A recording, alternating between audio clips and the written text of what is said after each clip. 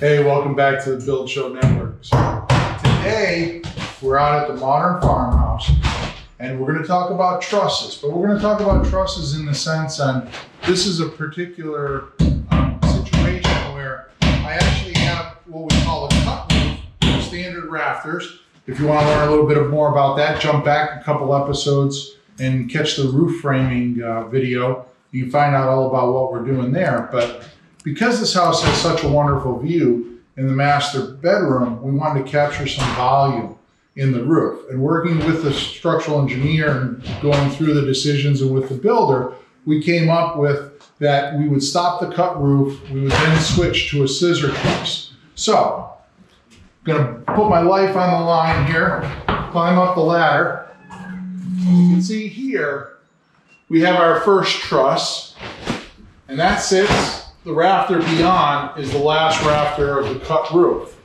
And then we have our scissor truss. Now, a scissor truss is simply one that, rather than have that flat ceiling joist, this one has slope, so it actually captures the volume in the room here. But a couple things to note about our trusses. We didn't just do standard trusses, we had to do what's called a raised heel truss. And we did that by putting this 2x6 in there. It's typically called a slider in the truss world, where it basically just slides in and it splits those two cords. Why? Because I need to match the dimension here of the heel height to the dimension of what's happening beyond with my rafter. Now, we're gonna jump back, we'll go back to the office, sit down at the desk, and we'll talk about that in depth, but I wanted you to see it out here at the job site where these two mix. Now, we carried those roof trusses across the room, but over here, you'll notice as we carry those across the room that we have a jog in the wall. Well, the jog in the wall necessitates that this truss here, the last long truss, then has to get picked up by a smaller truss here. So we had to change the wall height, but we had to make that truss and this truss not only plane out on the bottom inside the volume space of the bedroom, but it also has to plane out up on top of the roof with the roof sheathing up there. And we'll be able to see that again. We're going to go back to the office. We're going to talk about these details in detail at the drawing table. But again, I wanted you to see it out here. We'll go back to the office. So stay tuned. Catch up with me. We're headed back to the office. Hey, everybody. Welcome back. If you're a first-time video watcher of my videos, then welcome. And please go back in history, look at some of those older videos that I have up. They're not really older. I mean, we're talking months here. But go check them out. And if you're a typical video watcher, well, welcome back. Hopefully you liked what we saw out there. We talked a little bit about the scissor truss, how we married that scissor truss up to a common rafter in that cut. And we're back here in the studio. We're going to dive in a little bit. We got our friend here, Big Red. It's always a big help in getting our understanding.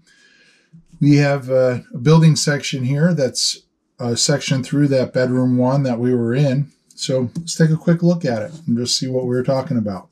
So out there, we talked about, here's that truss, top cord, bottom cord, and then here's our wall. And then in here, they had what was called a slider. You saw that in the video. Raised heel, however, whatever you want to call it, energy truss. But the issue here was that beyond this roof, we had a whole cut rafter system, meaning that we had our traditional, 2x12 rafter that got cut with a nice plumb cut, and it went back up to the bird's mouth, across the wall, and then up, and was our rafter there, and then the wall was there. Well, that rafter, that had a heel height, right, of some dimension. We'll call it Y there. So when I set out and I put these trusses in front of it, basically superimpose them on that cut roof, well, guess what needs to happen?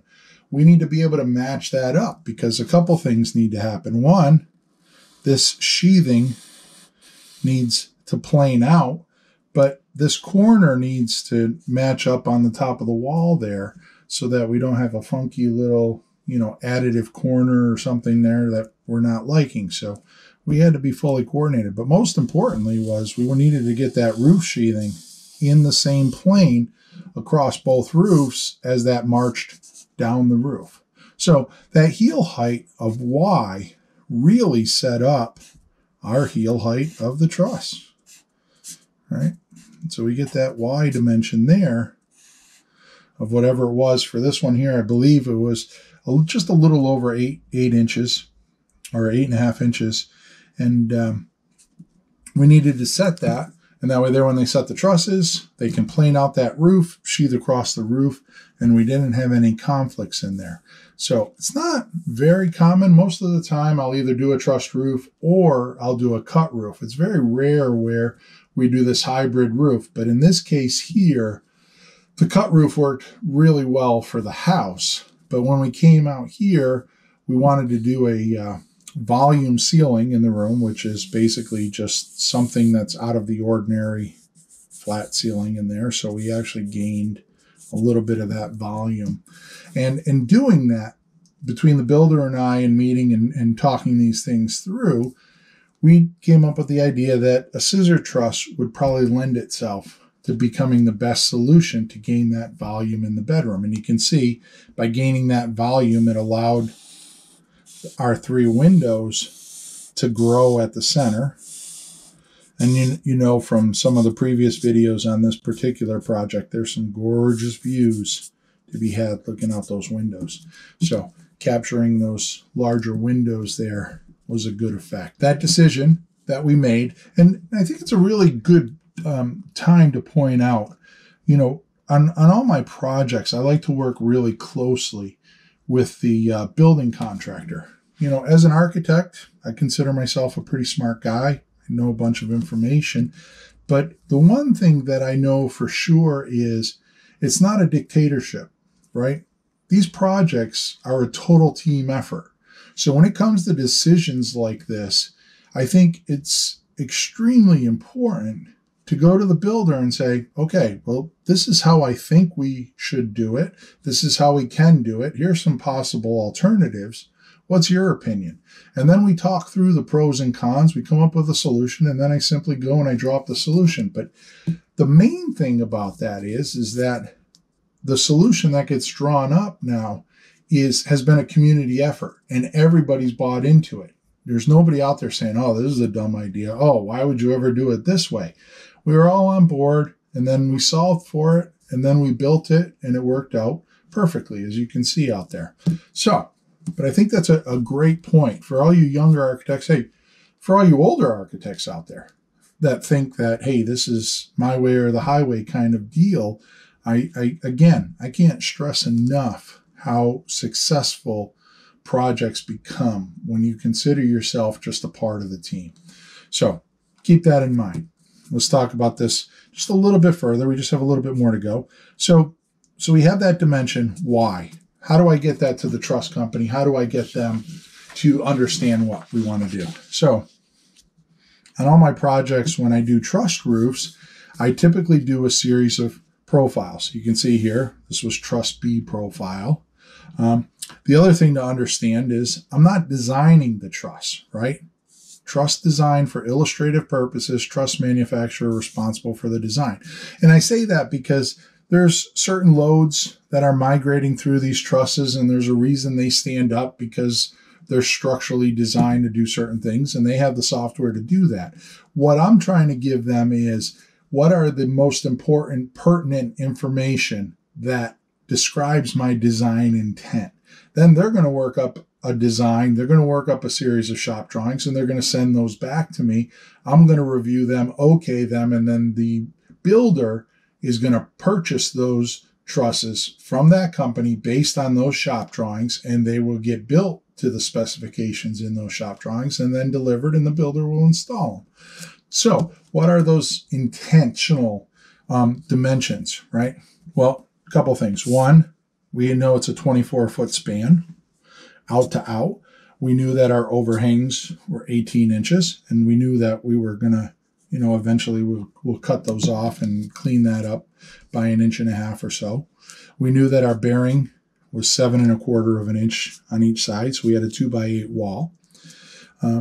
We also knew that the rise and run of our top cord was 9 12, and we knew that the rise and run of our lower cord, which is usually half of the outside number, although it can be modified differently, but in this case we were good with the 4.5 and 12.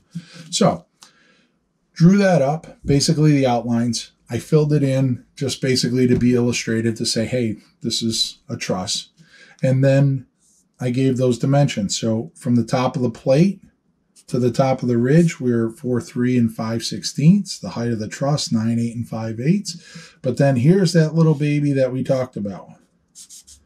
All right, that heel height, 8 5/8 is the number. I said it was a little bit more than 8.5 inches. It was in fact 8 5/8. So that 8 5/8 was the heel height to get that 2x12 beyond to be coplanar on that top roof plane with these trusses. So there you have it. We took this beautiful house.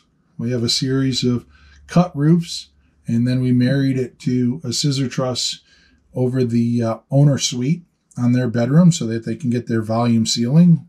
We had that meeting with the builder.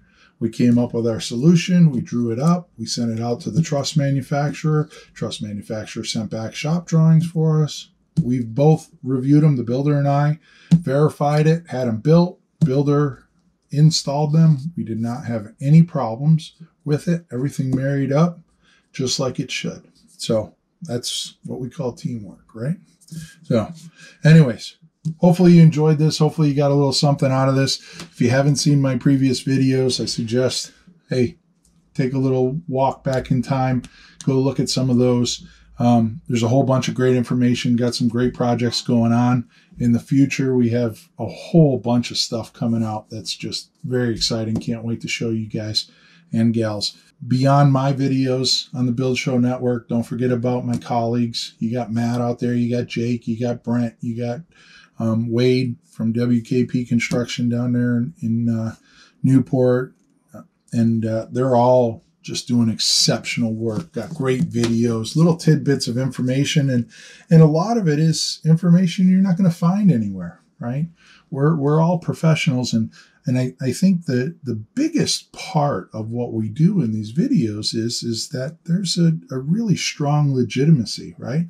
I mean, this video that we're talking about, these trusses, these trusses got installed weeks ago. Not years ago, not 10 years ago, and it wasn't somebody else's work.